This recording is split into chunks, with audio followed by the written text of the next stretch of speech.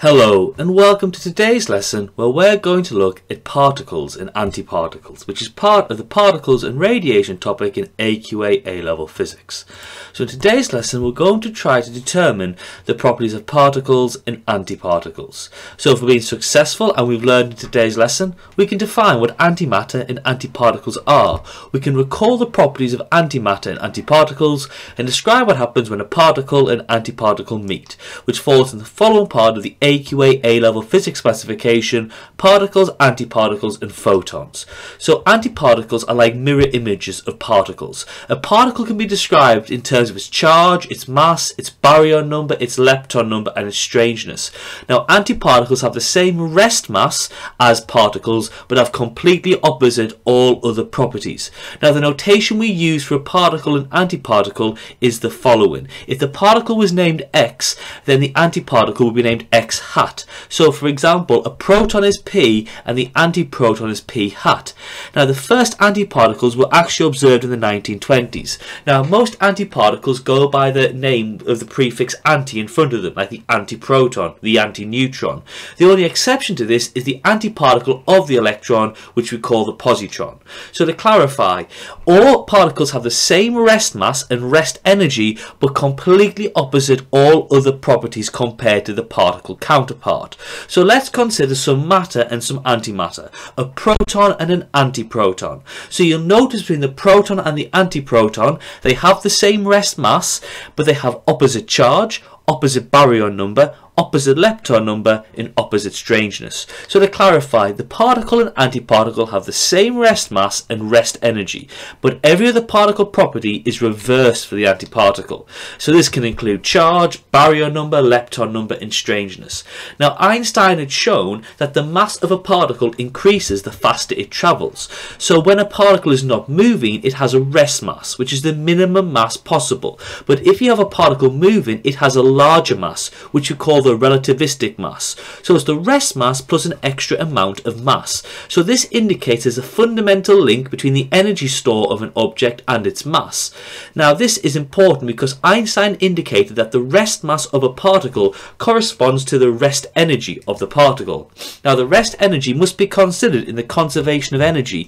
Now this effect would not be noticeable on the scale of humans but would be noticeable on the scale of particles. So Einstein postulated that the rest mass of a particle, when it is stationary, corresponds to the rest energy locked up as mass. So in all decays and in all situations involving particles, rest energy mass must always be conserved. So in any particle event, the value of the total energy mass remains constant. So this indicated with the equation E equals mc squared, where c is the speed of light squared. Now Paul Dirac predicted the existence of antimatter, which could unlock this rest energy whenever a particle and corresponding antiparticle met, so they would annihilate and release this energy into the universe. So it had been realised that on a quantum scale, the scale smaller than subatomic particles, there's a constant flow between matter and energy through the events of annihilation and pair production. So energy and matter constantly interchange with each other. Now as humans, we're oblivious to this process as it happens on a scale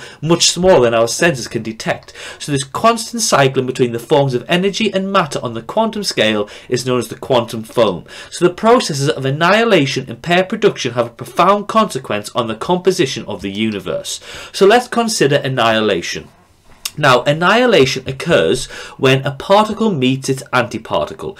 The particle and antiparticle are attracted to each other due to the electromagnetic force because opposite charges attract, so they'll proceed to annihilate each other. So at this point, the matter turns into energy and we observe this energy as two photons.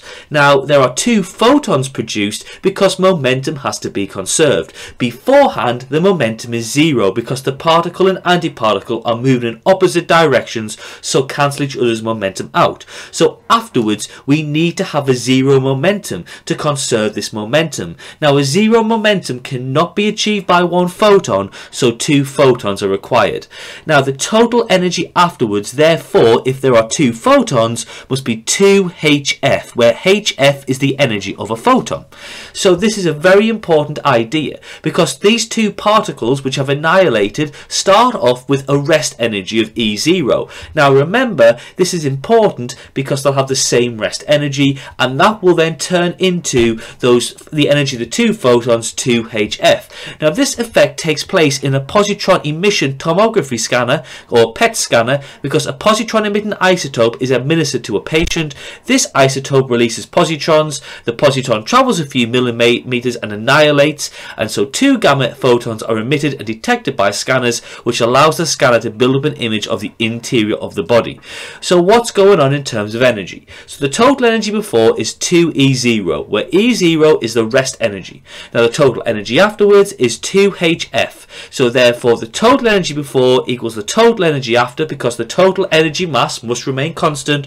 So 2E0 equals 2hf. The 2's cancel through, so therefore the minimum energy of each photon produced in annihilation is equal to hf, or the rest energy of the original particle, antiparticle, which we can show in this particular diagram of annihilation.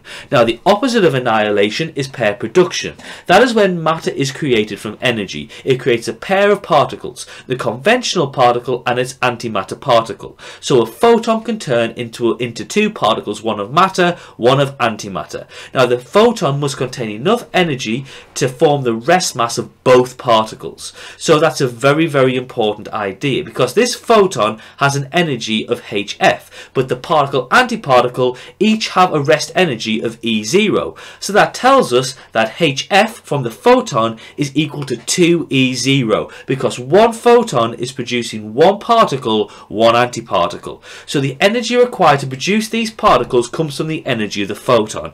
Any extra above this is found as kinetic energy, and this is needed again to stop the particles annihilated. But the minimum energy of a photon needed, which is hf minimum, is equal to 2E0. So if the photon does not have enough energy to produce the rest energy of the particles, then the process simply doesn't happen. This is why extremely massive particles are rare in our universe, as it's rare to find photons of such high energy that can produce these particles via pair production. So let's just look at an example. The electron has a rest energy of 0.511 MeV. Therefore, for the pair production, an electron and positron form from a photon. So you need double the photon energy, because you need hf equals 2E0. So therefore, the minimum photon energy will be 2 times by 0.511 MeV, which is 1.022 MeV, which we convert into joules is 1.64 times 10 to the minus 13 joules. And a photon with less energy than 1.64 times 10 to the minus 13 joules could not create a positron and an electron. Now it's important to note that you would always actually need slightly more energy than the particle rest energies to successfully carry out pair production, because it gives the particle and antiparticle enough kinetic energy to overcome their attraction, because any excess energy above the rest energy of the particles goes into the kinetic energy store of the particle antiparticle produced. And this is needed because it stops annihilation occurring straight after pair production, because as you'll be aware, the particle antiparticle will have an attraction between each other, so they need enough kinetic energy to escape this attraction. Now it's important to note, like as we mentioned before, that in a particle is not moving, it has a rest mass, and that's the minimum mass possible. So this is the photon energy equal to the rest energies of both particles, and if we only made just the rest mass of the two particles, then the particle antiparticle would annihilate. But if you produce slightly more energy, okay, in your photon, which is then turned into the mass of the particle antiparticle, then they would have enough energy to then escape this this attraction between each other. So it's a very important idea that any excess energy goes into the kinetic energy of the particles to escape each other. Now the difference in pair production and annihilation leads to the following effect. So if we carry out annihilation, the annihilation of a particle antiparticle can lead to pair production.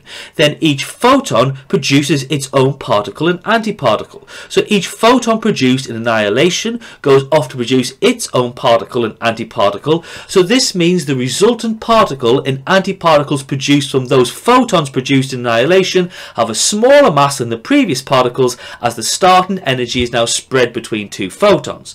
Now if those then annihilate with each other, well, the two photons are produced in this case. So as a result, the photons produced will have half the energy of the previous produce photons. So this means that with repeated annihilation and pair production, the energies become spread out over the universe, and the possible particles produced via this process are less massive than what we started with. So this is the reason why energy is dissipated in the universe, and the most common particles in our universe are the ones with the least mass: the proton, the neutron, the electron. Now this idea that energy spreads out across the universe and less massive particles are produced is the concept of entropy. Entropy always increases in our universe. Energy always spreads out. So to compare and contrast the processes of pair production and annihilation. In annihilation, you start with a particle and antiparticle, you finish with 2 photons, and to work out the energy required, you know HF is equal to E0. But in pair production, you start with 1 photon, you finish with a particle and antiparticle, and then you have a minimum energy calculation of HF equals 2E0. So let's just summarize what we've learned in today's lesson. For every type of particle, there is a corresponding antiparticle, and you should be able to compare the particle and antiparticle masses, charge, and rest energies. You should know that the positron, antiproton, antineutron, antineutrino are the antiparticles of the electron, proton, neutrino, and neutron respectively. You should have knowledge of annihilation and pair production and the energies involved, and the use of E equals mc squared is not required, but you've got to understand that's the equation where it's all summarized from. So if we've been successful and we've learned in today's lesson, we can define what antimatter and antiparticles are. We can recall the properties of antimatter and antiparticles, and we can describe what happens when a particle and antiparticle meet. I hope you've enjoyed today's lesson looking at particles and antiparticles in the particles and radiation section of AQA A-Level Physics. Thank you very much for listening, and have a lovely day.